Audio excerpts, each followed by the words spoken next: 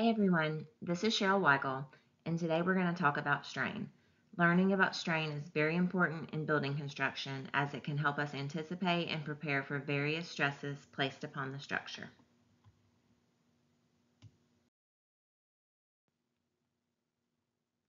So what is strain in regards to structures? It is basically the measurement of the deformation of a structure or beam like this one due to an applied force or a stress. It is usually expressed as a percentage of length change and can be calculated by measuring the displacement of points in the structure before and after loading.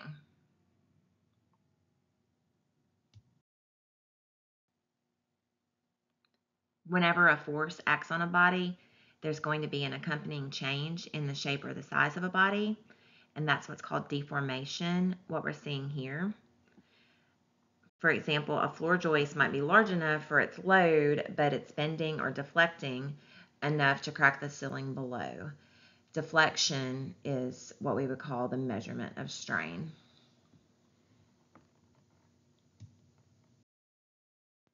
Strain is denoted by the Greek letter epsilon, and the formula is change in length divided by the original length. Strain is often caused by mechanical forces such as compression, tension, shear, or torsion. It can also be caused by thermal, electrical, or chemical processes.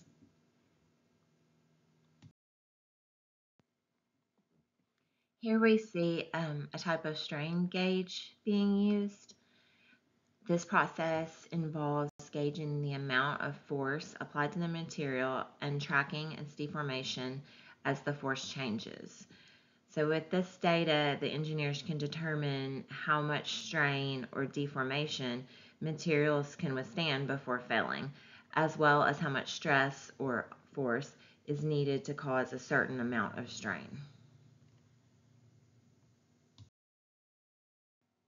Calculating the stress-strain curve is an important step in understanding the behavior of materials when exposed to tension or compressive forces. So how exactly do we calculate a stress-strain curve?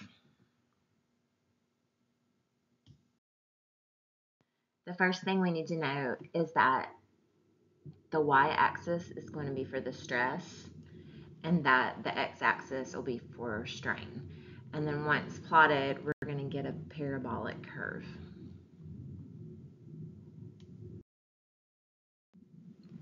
Once the stress levels and the strain percentages are defined, then a graph of the data can be created to measure their relationship.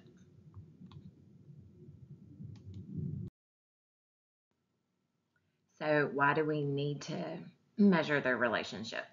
So this kind of interesting looking man named Robert Hooke was a 17th century English scientist who is known for his discovery of Hooke's law. And Hooke's law states that the force needed to extend or compress a spring is proportional to the displacement from its equilibrium position.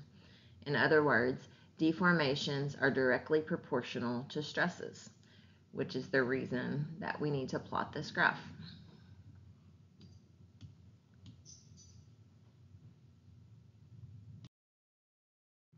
So stress and strain kind of sound alike. So what exactly is the difference between stress and strain? Stress is the measure of force applied to an object, usually expressed in terms of force per unit area. And strain is a measure of deformation, often expressed as the ratio of change in length or an angle to original length or angle.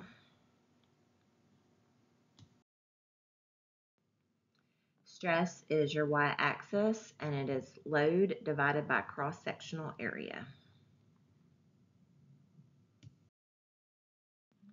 Strain is your x-axis, and again, it is change in length divided by original length.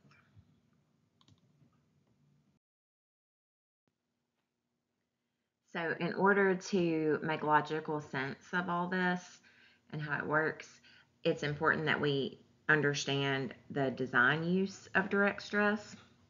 So, for example, say we have a short square concrete pier and it has a side dimension of 2 feet.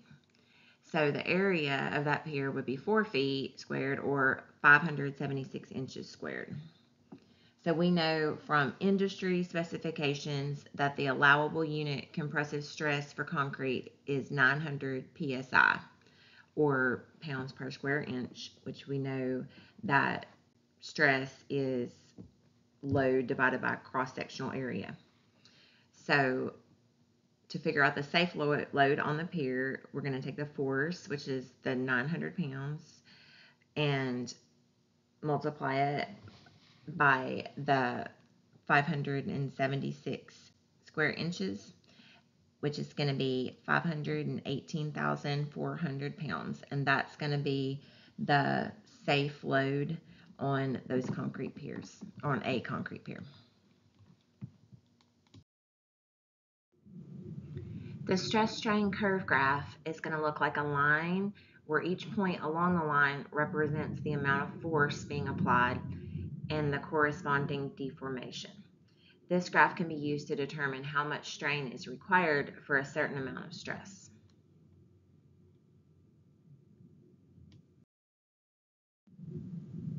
Now we're going to look at what each of these plotted points means. So the first one is going to be OA, which is the proportional limit. And that's the point labeled OA in a strain curve graph where Hooke's law applies. Stress and strain are directly related within this region.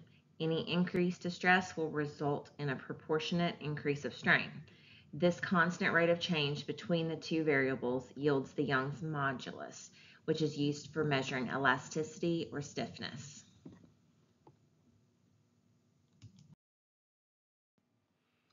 So what is the difference between plastic and elastic?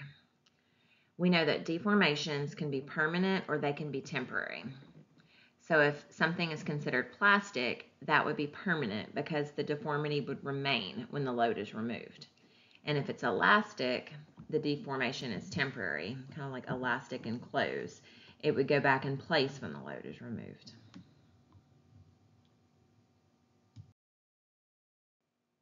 Now we've moved over to point B, which is the elastic limit. Up to this point, the material will return to its original position when the load acting upon it is entirely removed. Beyond this limit, the material cannot return to its original position and a plastic deformation starts to appear in it.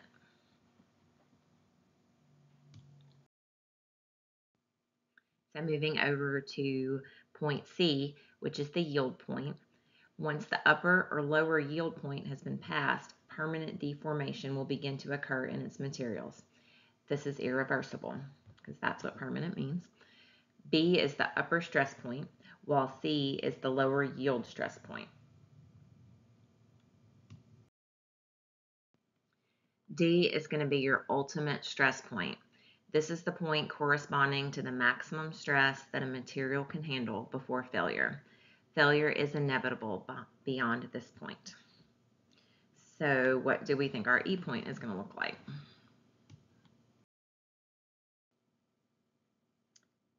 E is the fracture or breaking point. This is pretty self-explanatory. This is where catastrophic failure occurs.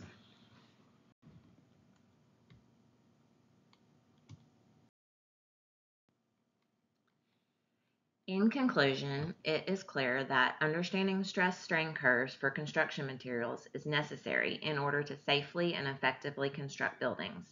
These curves allow us to understand the deformation behavior of a material and ensure that it can withstand the forces applied during building construction.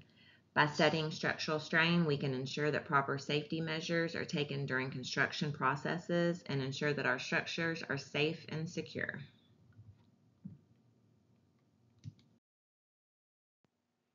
Thank you for watching today and learning about the relationship between stress and strain and how it helps us understand how to build safe buildings.